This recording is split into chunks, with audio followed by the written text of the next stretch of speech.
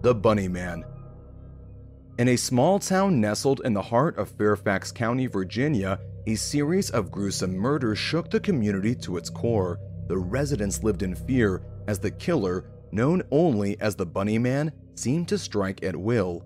The Bunny Man was said to be a man who had escaped from an asylum dressed in a bunny costume when he committed his crimes. He was known to wield an axe with which he brutally hacked his victims to pieces. The first murder occurred on a warm summer night as a young couple was returning home from a date. They were found the next morning, their bodies brutally mutilated and their screams still echoing through the deserted streets. As the days passed, more and more bodies were discovered, each murder more gruesome than the last.